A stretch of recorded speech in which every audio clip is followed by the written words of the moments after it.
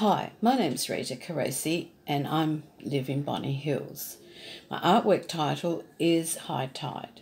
The medium I used is oils. My painting is about Rainbow Beach. On this particular day, I was up in the picnic area looking north. The flags were down between the two creeks, Dutchies and Little Vinegar. The high tide merged the creeks together, providing a fun, safe area for the little ones. It was a magical scene, which I needed to paint. Being part of Northern Exposure 6 is a great opportunity for me to exhibit alongside my fellow artists in a regional gallery. Being selected is a huge boost to my confidence as an artist, and it inspires me to keep going.